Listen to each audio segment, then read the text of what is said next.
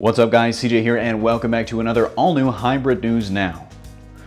We've got news dropping left and right today from Marvel and Hulu officially announcing a Runaways series, a look at Spider-Man Homecoming's first poster, and finally, The Punisher reportedly casting a supervillain. But first, let's start off our day with that news about the Runaways series. After years of speculation that the cult classic 2003 comic series could be adapted either in the MCU or by Marvel Television today, yes, it is a reality. Deadline Hollywood exclusively broke the news today that Hulu had ordered a pilot based on the popular comic series from Brian K. Vaughan, and it looks like there's a strong chance that it gets ordered for a full season. In a surprising twist, Deadline also reported that developing the series are a pair of heavy hitters, Josh Schwartz and Stephanie Savage, the co-creators of the long-running teen drama series Gossip Girl. Now that might give some people some pause, but I honestly think it's a pretty good fit. The Runaways as a series was all about coming into their own, coming of age, and most importantly being a teenager with all the drama and dysfunction that comes with that territory. As a primer for some of you guys that might be unfamiliar with the original comic, the series centers around 6 teenagers that discover their parents make up a supervillain team known as the Pride.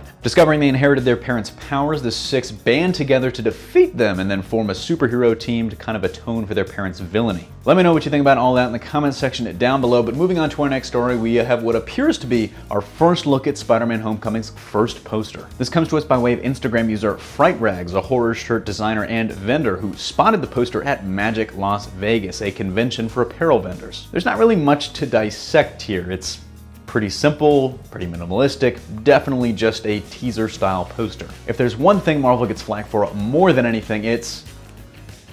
well, okay, if there's something they get flack for second most after villain quality, it's poster quality. It's a little too early to tell, and reactions definitely seem to be mixed so far, but the consensus across the board just seems to be surprise at the sheer simplicity of it. And this all just brings me back to the idea that this is definitely not the final poster. This is just a teaser poster that'll hold you over until they get a final design out sometime early next year. I don't know if you guys remember this, but the Force Awakens teaser poster was literally just the film's logo on a star field, and that was the poster until the final design came out, and I think that's definitely the situation we're dealing with here. And for those of you wondering about the poster's authenticity, if you think Fright Rags is just making this all up, big heavy hitter Hollywood trades like The Wrap have now picked up this story and are running with it as well. But I want to hear your thoughts. Let me know in the comment section down below, what do you think of this poster and why?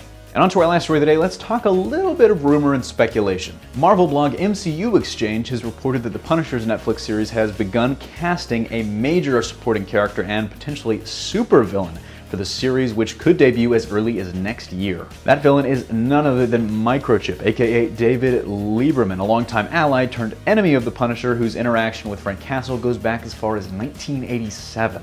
During his partnership with Frank, Micro did a variety of tasks for the vigilante, from his specialties, hacking and cybersecurity, to obtaining weapons and equipment and supplying safe houses. Eventually, they had a falling out as Micro began to think that the Punisher was taking his war on crime too far and that his methods were just getting too extreme, and that just kind of devolved from there into a bitter feud that eventually led to the Punisher killing his longtime partner in the end. Micro was actually teased at the end of Daredevil Season 2, as his name was on that disc that Frank retrieved from his house before burning it down. And I'm really interested to see how they'll adapt Micro. Will they handle their partnership through flashbacks, or will he still be a partner for the bulk of the series that eventually develops into a villain, maybe by the end of the series or potentially by the second season? There are a lot more questions than answers at this point. Actually, let's go ahead and make that the comment question of the day. How do you think Frank's relationship with Micro will be handled in the show? But that brings us to the end of another HNN. Thanks for watching. Don't forget to smash that like if you like what you saw, subscribe for more great content every single day, and consider supporting us on Patreon for access to all sorts of exclusive goodies we're rolling out. Signing off, this is CJ, and I'll see you next time.